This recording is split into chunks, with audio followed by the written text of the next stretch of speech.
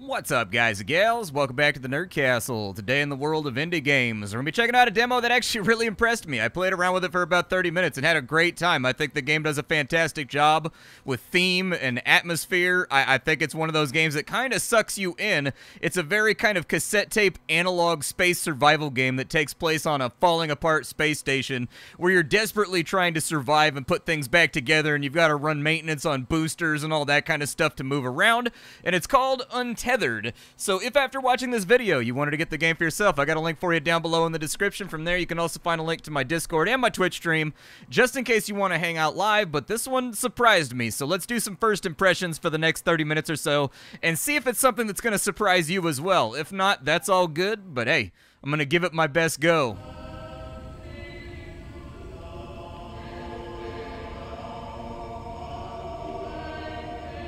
I really hope that 1909 recording of the American Quartet does not get this video claimed.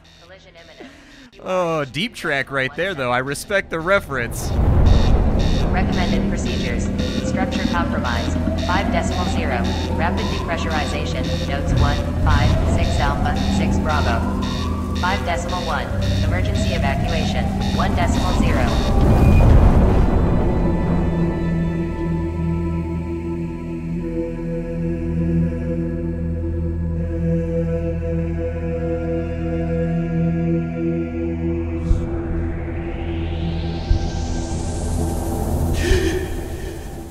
Here we are. There's our new home over there, but unfortunately we've got some serious problems inside this cabin right now, so it may be time for us to go. Let's move on through here, and the game has very simple interactions. You left click in order to interact with things. You do have like this analog inventory you can play around with, which I'm very much in love with.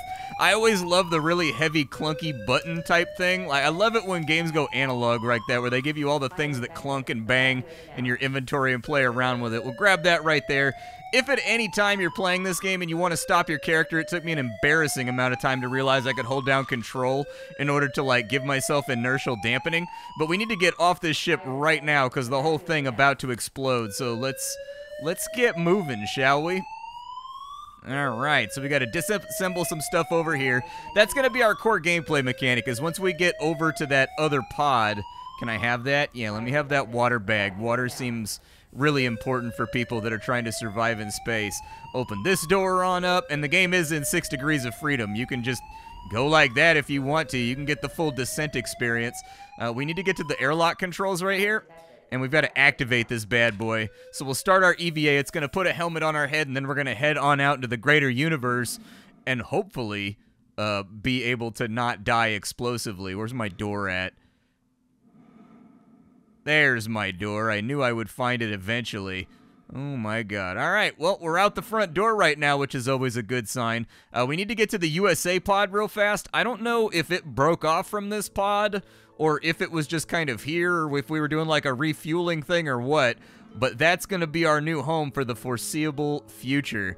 We got a little bit of aluminum over here. You can pick up all this scrap and garbage as it floats around in order to give yourself a better chance at survival. We're going to need a little bit of copper too, so that'll be good, but we also want to pay special attention to our oxygen meter over on the left side of our HUD. Let's make for the door on the USA pod and see if we can get inside of there. Enjoy the view, the pleasant music. Honestly, I think the thing that this game does the best is just its atmospheric cultivation.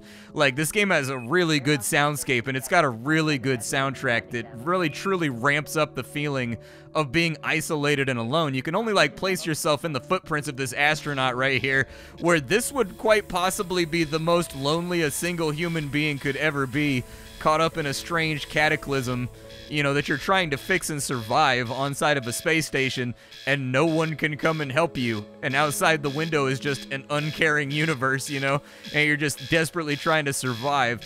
First thing we need to do over here is we are going to need to reset the breaker box to get the power back on inside. I think that'll actually turn the power off as well. Like, you can kill that right there if you get tired of hearing all the flight warnings and whatnot. But we've also got an email terminal over on this side that I think we're going to need to take a look at. So the vehicle has been undocked from the structure and standing by for recovery. Distress beacons are active. I will assume command, and inside of our comms, we've got our first message from CARE, which is, I guess, the company that we work for, where they are instructing us that we're going to need to build a workbench if we want to survive long-term in the face of what we're going up against. So we'll download that schematic very quickly. We can also check for other bodies, I think, or something that are around, or maybe this is our piloting menu that allows us to fly the craft. We can also check the status of the craft right now, the tug that we're on, and it looks like we have an aft hull breach that we're going to have to figure out before too long. And it looks like also the engine bell has taken some damage out here. Other readouts are saying, I don't know how to read this right here. I don't know. RCS is the thrust right there, but I don't know what LO2 and LH2 are, so unfortunately I can't really read out anything that we've got to fix. But it looks like ATCS is online, coolant is looking pretty good, batteries, main and auxiliary buses are all online. So really we just need to patch up that hole over there and get it done. You can't interact with this over here. I tried already. You can't interact with it. But this little bay right here is where we're going to want to go in. You can't stop yourself from thrusting when drifting sideways. All right, we need to go to our construction panel, and I already grabbed the stuff that we need in order to build ourselves a workbench on this side. Now that we have a workbench, we have disassembly options, so things that are inside your inventory, you can have them broken down over here. You can also craft other things, so we can make ourselves water bags. We can make electrical kits for fixing things on the outside of the space station. Really, this game is kind of what I was hoping. There was another game that came out a while ago that I really adored, but it was super short and had like no content. It was called Tin Can, and I just absolutely loved Tin Can while it lasted. This game is kind of what I wish Tin Can had become if they had kept working on it. Just a game about trying to stop the forces of entropy from depriving you of your oxygen. Let's go. CARE has emailed us one more time, and they want us to construct a small module, and they want us to put a science hub inside of it. You'd think they would know that I've got other things going on right now, and I'm a little bit busy. We need an electrical kit to get that done. I think I can get that done no problem. There does seem to be a frequent problem that I'm having on my 4090 right now. Last time I fiddled around with the demo, there's frame chuggies. You'll notice it. I checked to see if there was a frame lock or something like that, and I don't know exactly what causes it, but every now and again the frame rate does like to hitch out on me. It may have to do with a misalignment of the refresh rate. I've gone ahead and I've turned on VSync, which I guess I didn't think about before. But VSync is now on, and it's syncing up the refresh rate, and we'll see if we get any chuggies or anything else like that. But by and large, I did get some pretty serious frame chuggies while I was playing. Might just be unoptimized. I mean, it's a demo of a game that's not even out. So for construction here, I need to make a science hub. But they want me to build a new module too, so let's do a module. You must be outside to build this. All right, let's go outside and we'll play around with it. I didn't actually do a lot of the objectives. I mostly just floated around space and had a good time being a spaceman. But we'll start our EVA here. That's going to depressurize. Door's going to come open. Hopefully we don't lose any fingers and toes. And from the outside of this module, let's go ahead and see if we can build the thing. So we've got a small module right here, and we've got to target a hatch in order to make it happen. Okay, that looks like a hatch to me, and it looks like we got it all pieced in right there. I do kind of wish that you had to build it manually.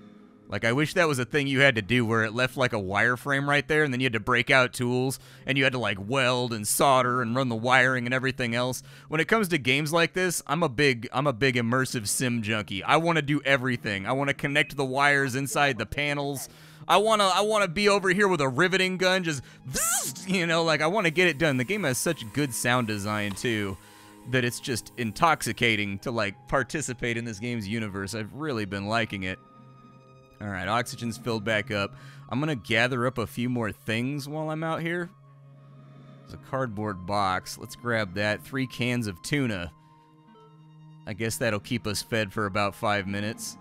A little bit more copper. We're at 44 kilograms that we're carrying right now, and our thrust can only manage 100, so keep that in mind. There will be upgrades that we grab later on that make our thrust quite a bit more frequent, or I'm sorry, quite a bit more efficient. But for now, we're stuck with what we're stuck with. All right, we got a lot of aluminum. Let's head back on inside, and I did need to take a... Yeah, it looks like there's a big crack in the thruster down there. What's that going to take to fix? Engine bell repair inoperable until conducted. No mobile repair unit. Install the necessary EVA suit equipment inside your homepage. All right, I'll do that. Where's the door? I'm going to need to be inside the door very, very shortly. Let's get up inside of here. Honestly, this game kind of gives me Subnautica vibes, too. That's like the feel that I get from it, is that it's a survival game that has like a prevailing narrative and a setting that makes it really stand out. And I think there's been 5 or 6 games that have targeted this idea, but none of them have done it, like, particularly well.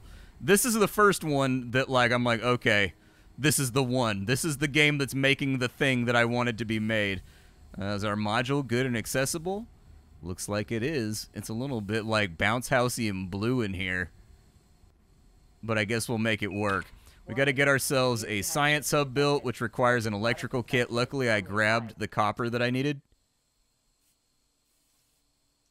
So let's see if we can get that done. Electrical kit. Okay. Electrical kit good to go. And let's get our little science hub placed inside of here. The floating, like, Newtonian inertia and whatnot, the Newtonian, like, physics of the game feel really nice, too. Why do I have a heartbeat right now? Is something wrong with me? Hunger and thirst. Gotcha. All right, water bag. I drink you. Did that fill me up? It did not. So let's go ahead and fill up all the way. And then we've got some tuna over here. We'll go ahead and get the tuna banged out. Did that get me? How much hunger does the tuna can give me? Because there's not a lot of calories in a tuna can, all right? It got us there. We're okay. Our inventory mass is a little bit high, so we're going to need to figure out a way to store all this stuff. But Science Hub, let's power it on. So DC amps, looking okay. No laboratories on board the station. See the tree tab. Okay, so we've got telemetry over here. That's pretty much all that we can take for the moment, so let's unlock telemetry. That's going to take us on over to basic storage, but we're going to have to generate more science data. We need science credits before we're going to be able to get out of here, and so I think we've kind of hit like a... a stopgap there. Let's have a look and see what we got going on. I'm guessing we're going to get a phone call now from Care. Looks like we got like 1 minute until nighttime gets here, too. It's going to get dark and spooky around here. Didn't get any emails. If I can get silicon, I can make a circuit board over here. I can also make my own empty water bags, but I don't even think I have the thing that generates water just yet. And there's our telemetry processor, so we're probably going to want to slam that in across from the science hub, because this is going to... Oh, that's not good. What just happened? The breaker flip? Oh, we have no solar power. We're on emergency. Alright, we'll reset the breaker and we'll stay on... There we go. It says there's a sleeping quarters available in the overhead cabin. And there's our sleeping quarters right there. We've got a pod. Let's sleep away. I don't know if I could sleep in this environment. This seems markedly stressful and concerning. Like, this is one of those life or death situations where I feel like sleep wouldn't be able to find you. But, for now, I'm going to get my orientation back. There we go. Alright, so we got 15 minutes till nighttime gets here. Let's kick on the power grid. Breaker's looking okay, so we should be alright there. And we need to go find silicon. I don't know how easy that's going to be to find. But let's go ahead and give it a look, shall we? There's got to be something around here that's made out of glass. Oh, almost took my head off, dude. I swear to God, that bulkhead is the most murderous bulkhead of all the bulkheads, dude. It keeps trying to get me.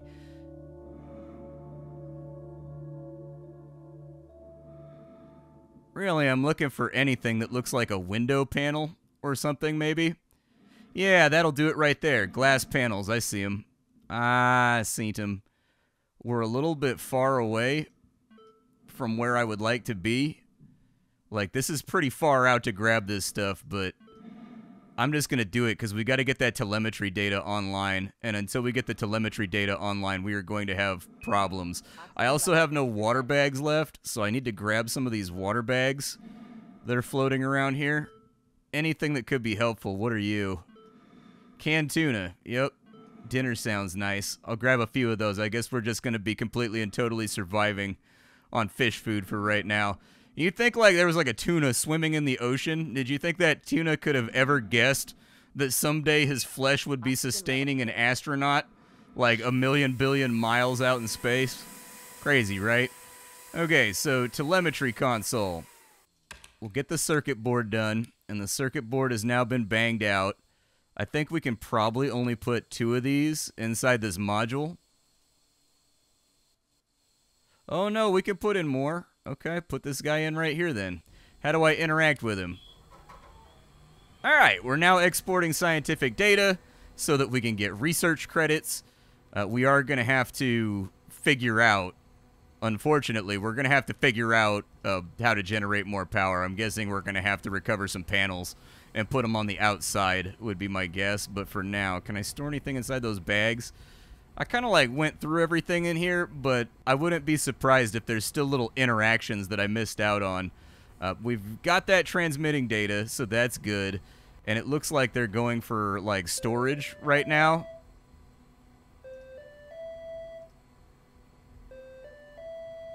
Yeah, let's let that roll over. And we'll grab access to basic storage so that I can build up storage chests and stuff. Yeah, there's a storage rack right there. That'll work out pretty well. I definitely need to... I know we've got communications received, dude. Even in space, they're trying to get me to check on that car warranty, man. What do you want? What? Care follow-up. This is an automated message. With this new lab, you can earn credits to advance through our catalog of cutting-edge technology. You may build additional labs to accelerate your credit earning. I mean, okay, cool, man. Sounds good. Let's bail on out of here. And now that we've got... What's it going to cost me to put down a couple of storage racks? Electrical kits, first and foremost. Alright, so electrical kit over here. We'll just grab that. I'm not going to try to go too crazy with my storage solutions. I'm just going to let inertia do its thing over here.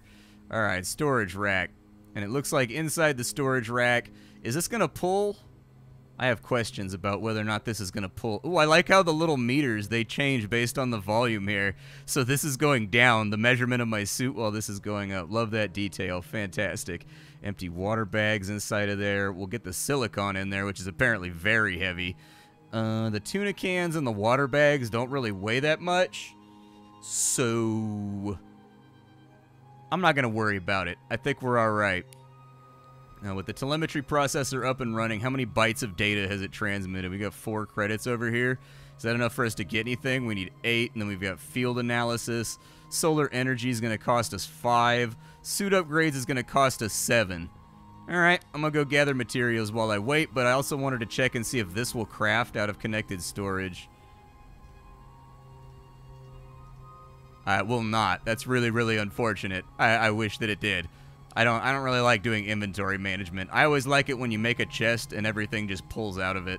So that would be one observation I would have. But then again, I guess they're going for realism with this title. So they can probably get away with the realism argument since this is trying to be sort of a analog realism survival game in space, I guess. I'll just grab a few more things while we wait for that data to transmit.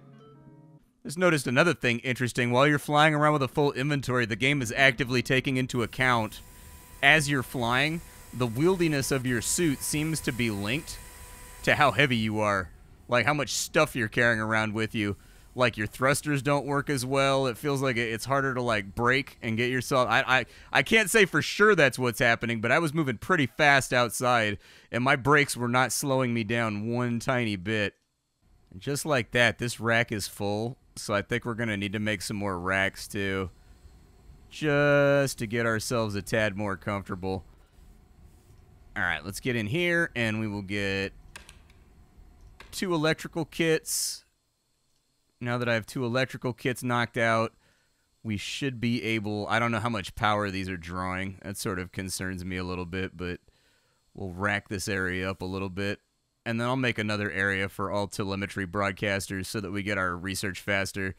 But for now, I just need to have lots of storage space. I feel passionately about it. Alright, so where are we at with research? We've got enough to get suit upgrades. So let's grab those quickly. Solar energy we also have enough for. And it looks like we've only got that over there. I'm wondering if I'm going to kill the power at some point. There's got to be like little malfunctions and things that they're planning where you've got to turn off like systems that are daisy chained and whatnot in order to fix, you know, grounding issues and things of that nature. I don't know how like realistic they're going to try to get with this, but so far I'm liking it. I'm liking it a lot. So I've got a leaky tank right now, which means I can replace it with a small tank. It looks like I also have solar cells available, which will allow me to make more power grid, but I need to get a handle on where the power grid is at anyways.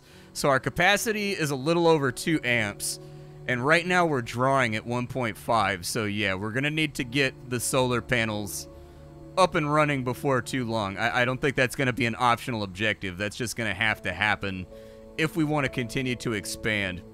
For a solar array, we just need aluminum, and we need a solar cell. So I think I can put this together. I've got a whole bunch of... Oh yeah, dude, I was going to try to make the tank too, huh? Having a leaky air tank is probably a big liability. We probably want that to work first. We need 3 aluminum, and we need 2 silicon. Alright. Pull the aluminum out of storage. Pull the silicon out of storage. Maybe bring 2 more so that I can make the solar cell while we're over here.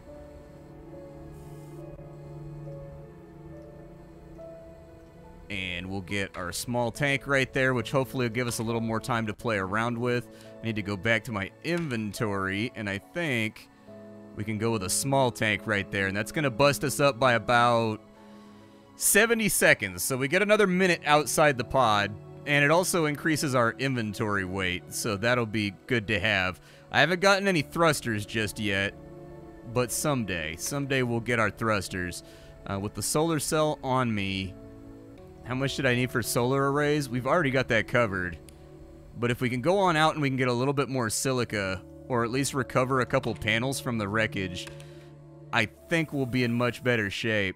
Please don't take my head off, dude. This door, every time it opens, is like Darth Vader. It terrifies me. Nothing good is going to happen on account of that door swinging wide like that. I'll probably try to grab some water while I'm out here, too. I only have, like, 1 bag of water inside the ship, and so grabbing a couple waters while we're out here probably be helpful. Let's see what we got with our debris and detritus. I see a chunk of solar panel over here. See another one right there, another one right there. I don't know how heavy the silicon is. I also don't know how many of these panels I'm going to be able to put out. I think I'm a little low on copper too. But I don't want to go crazy with the gathering because we have such limited storage space right now. Can we get a paint gun so that I can give my ship a sick paint job? I want to put like a World War II lady on the side of it like I'm a bomber. That's what I want to do. I want my ship to represent the things that I find the most exciting. Alright, so I manufactured more solar cells. So if we can get out on the outside of the ship, and we can figure out where we want to put these things at. I don't know if it's got like limited slots for that sort of interaction. But solar arrays. We've almost tapped out our power grid, so... yeah, I think we could do that right there.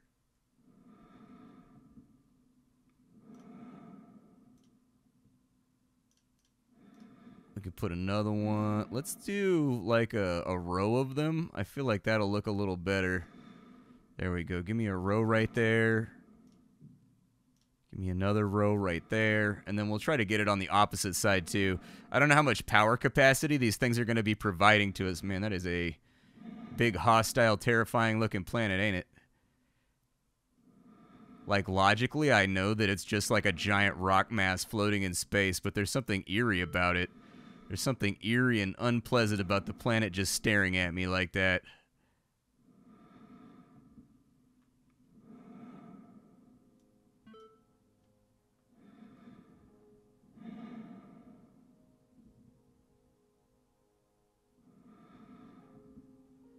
So let's see what we got going on right now.